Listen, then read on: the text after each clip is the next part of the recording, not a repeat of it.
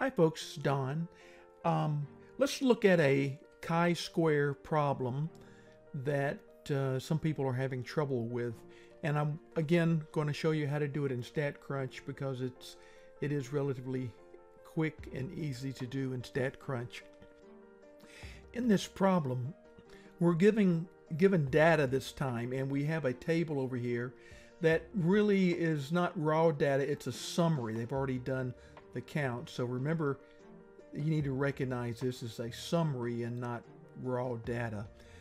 But anyway, the question is whether or not the reasons given by workers for continuing education is related to their job type. And the researchers want to know, can you conclude that the reason and the type of worker are dependent? So that's the claim. Are they dependent? In a chi-square, the null hypothesis is always that the factors that you're concerned with are independent. So our null is the reasons are independent of the type of worker, and that makes the alternative that they are dependent. And because the question of the researchers was, can you conclude they are dependent, that makes the alternative as the claim.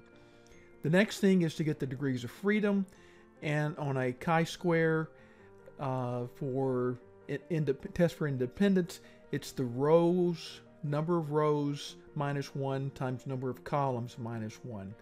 So we've got 2 rows, so that'd give us 1, and 3 columns, that would be 2, so 1 times 2 is 2. So next we need to get the critical value, and we can do that using StatCrunch. I'm going to go ahead and click on the icon and open up that data in StatCrunch. And we're going to start by going to the calculators, chi-square, and our degrees of freedom 2, and our alpha is 0.05. In the chi-square, we are always interested in a right tail test. So set that up, select that we're looking for an x greater than or equal.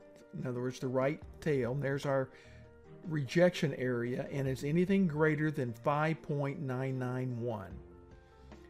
And I think, yes, that is the value that they were looking for in MyStatLab.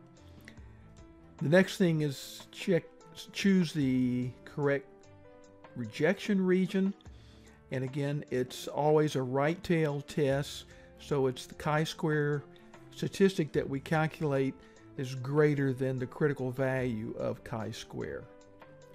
So we need to get the test statistic and answer some questions, and we're going to again do that using StatCrunch. I'm going to close that calculator and get it out of the way.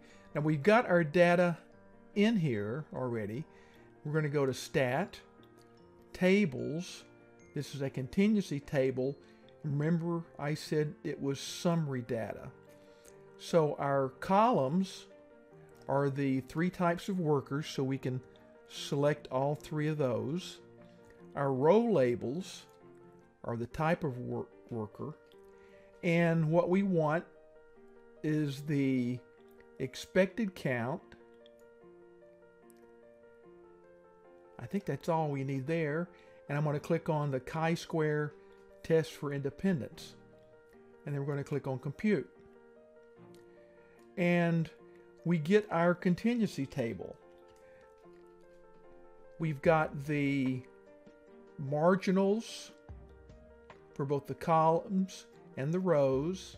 We've got our total overall count, and then we've got our expected values in parentheses. Now, one thing I will call to your attention that in StatCrunch, it rounds these expected values to just 2 decimal places. And sometimes, if depends on the problem, they may ask you in MyStatLab to give these values to the 3 decimal places. I'm going to assure you that the instructors hopefully will, if you run into that, just send them an email and say, hey, I didn't get credit for rounding off, and we'll go back in and give you credit. But in most cases, like in this particular problem, you don't have to report those expected counts.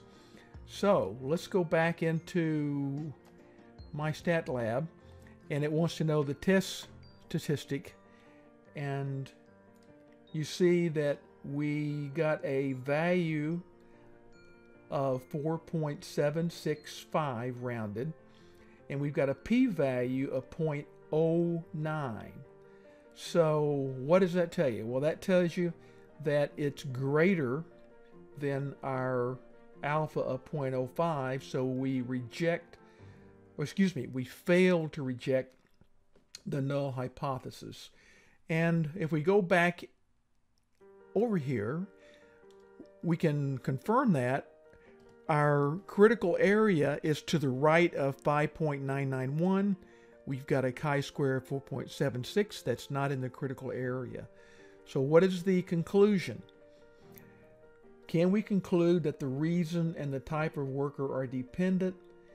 And our answer is we fail to reject the null that they are independent. Therefore, there is not enough evidence to conclude that the reasons are dependent on the type of worker. So I hope that helps.